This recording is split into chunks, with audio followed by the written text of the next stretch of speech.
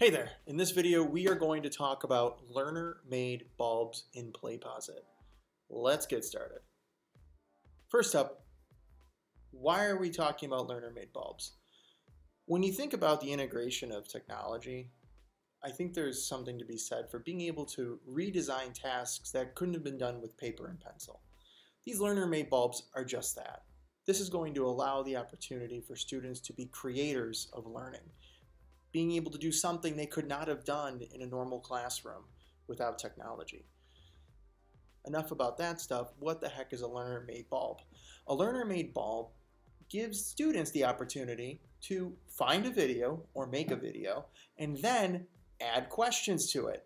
Pretty much the same thing you do when you create your Playposit bulbs yourself, your lessons. So this just gives that opportunity to students. You set up the assignment, they go and create. This is a great opportunity if you want them to apply what they've learned and then turn them into the teacher. When we think about activities where we give students the opportunity to teach others, this is one of those activities. But instead of being face-to-face, they can do it in a learner-made bulb. So if you want them to record something and then add the video, or find a video online and have them add the questions, you can do that in a learner-made bulb.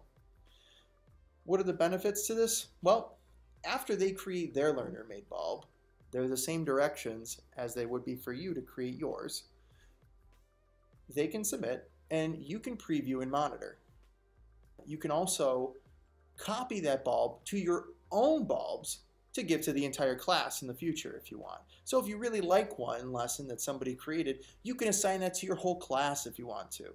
So it's a really great opportunity for students to be creators and then for you to share out those lessons with other students, apply them again, use them in a future year, whatever you'd like. So that's what learner-made bulbs are all about. And let's go take a dive in just to show you around what it looks like. We'll take a look at how to set them up as well as how it looks like for the student when they're creating. And in the end, how it looks like for you to monitor. Let's go. First up, how do we make a learner-made bulb? In your Playposit dashboard, you will see Add New Bulb. But this time, we're going to do something different. Click the drop-down arrow there. Choose Add Learner-Made Bulb.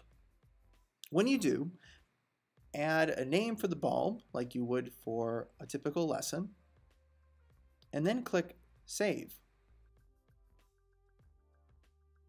Now we're going to connect it to Schoology by clicking Add Materials, Add File Link External Tool, and then choosing External Tool.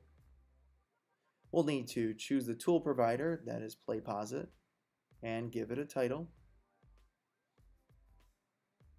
Once you give it a title, you can enable grading, give it a grading category, like I just forgot to do here. So I'll give it a grading category and click Submit. Then we need to click on it so we can link that Schoology bulb. If you've made a Playposit lesson before, you know about this. So just click and choose Set Bulb Link.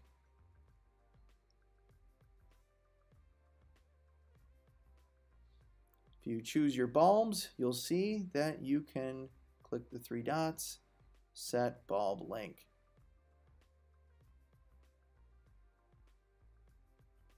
And then choose Link.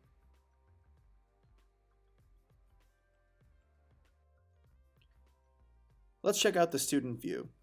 For students, they would click the bulb, the lesson you connected to Schoology. Then they'll click Create Bulb. This is where things will get much more familiar for teachers. It's going to open up pretty much the same screen that you work with when you create your Playposit lessons.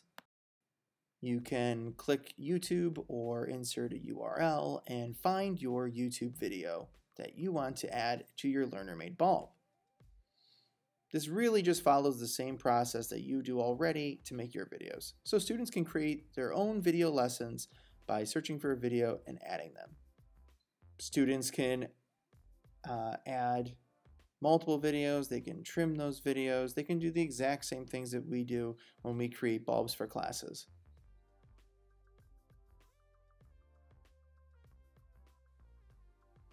After they select their videos, they'll be able to add interactions, just like you would when you make your bulbs.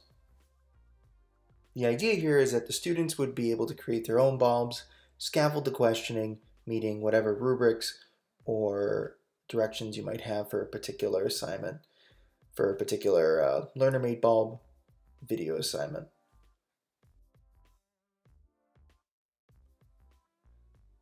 One of the great features in asking questions is the audio feature. So with students, being able to create interactions, I think, is multidimensional in the fact that you can add questions written, but they can also add audio to record their voice. So they're not only writing questions to scaffold the content, they can also scaffold the language side of it as well. You could even encourage them to use their home language perhaps in asking a question.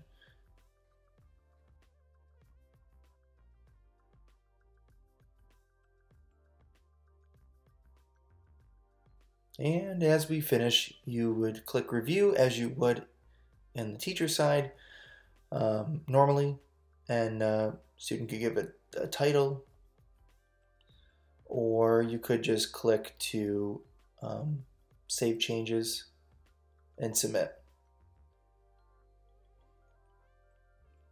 It will submit it and they'll see this type of screen.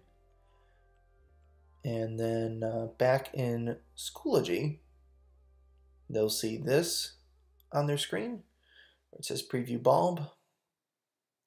So back in the teacher side, you'll be able to monitor all this stuff. So you'll be able to see the different bulbs submitted, and you'll see my name, the student name, as well as allowing the student to continue editing, getting a preview of it, or copying it to your own dashboard, your own library. And you see it's really easy to preview. You would preview it the same way you would previewing any other Playposit bulb. You can go through and watch the videos, you can skip ahead, and you can just check out what questions they asked and where. Back in the monitoring area of Playposit, you'll see that we can enter grade mode. Now I can give it a score of 0 to 10. This 0 to 10 will correspond with a percentage in Schoology. When you're all done giving grades, you can just click Sync Grades over there in the top left, and it will sync the grades with Schoology. Alright, so now we've learned how to create a learner-made bulb, how to assign it in Schoology, how to create, how students create learner-made bulbs, and how you can monitor learner-made bulbs. Most importantly, we talked about how it could be implemented in the classroom. Or perhaps I should say asynchronously.